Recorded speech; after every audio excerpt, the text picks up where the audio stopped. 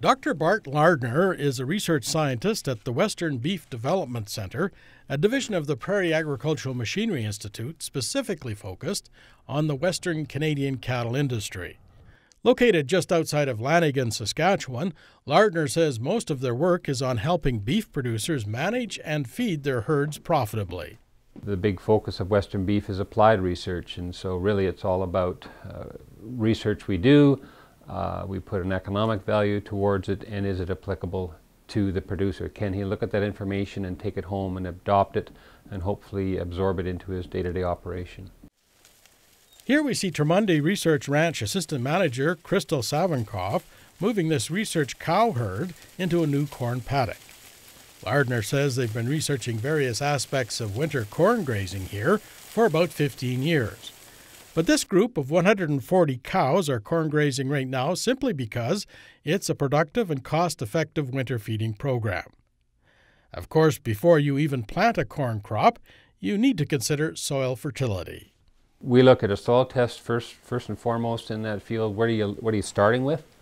And then we'll top it up to that 120 pounds per acre mark. Certainly corn is a big end user, but if you have cattle out there grazing in the wintertime, they're going to be depositing manure nutrients. And so take that into consideration, that there will be available nitrogen, phosphorus, potassium, sulfur from those manure nutrients for the next growing crop.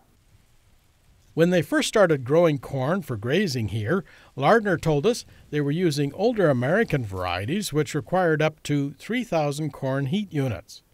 Since this region gets significantly fewer heat units on average, those varieties perform poorly here. Fortunately, corn breeders have made major advances since then. But today, with the corn companies introducing these varieties that are 2050 to 2150, there are certainly crops that can produce 2.5 to 3 times the biomass that your small grain cereal would produce, and so that's why they're attractive to beef producers. But Dr. Lardner says newer corn varieties have improved in other areas as well. For instance, weed management has become a lot easier and more efficient. And that's important because in order to get a good stand of corn, you need to keep the weeds out of it. The early varieties we worked with 15, 20 years ago, we had to use cocktail mixes, atrazine, and other types of herbicide to control grassy and broadleaf weeds. So tank mixing several herbicides, certainly a problem for a beef producer who is not a farmer. Today, with these Roundup Ready varieties, weed management is pretty straightforward. In this part of the world, general wisdom suggests corn meant for winter grazing should be ideally planted by mid-May. But Lardner says soil temperature is more important than the actual planting date. Corn needs a soil temperature of at least 50 degrees Fahrenheit to get a good start. Otherwise, the seed is just going to sit there and be dormant.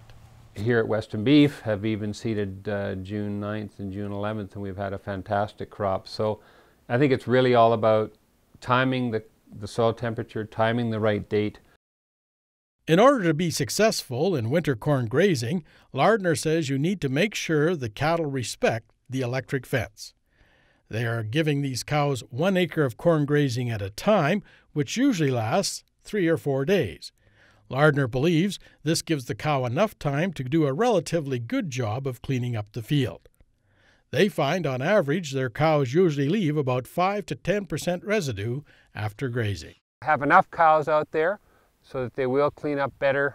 Too few cows won't clean up as much, and so there's the right number between 140 and maybe 300 cows in one group, I think, is where there's a comfortable level where they can actually maximize utilization of the crop. Lardner says rumen upset, also known as acidosis, is something producers need to be aware of when getting cattle started on corn grazing. But he says in 15 years of corn grazing here at Western Beef, they have not lost any cows to acidosis, probably because they watch them closely and practice good management. For example, they encourage the cows to consume all parts of the corn plant. Why? Because they're going to go out and select certain parts of the plant, and they're going to select the cobs. They're like in the ice cream part of the plant right off.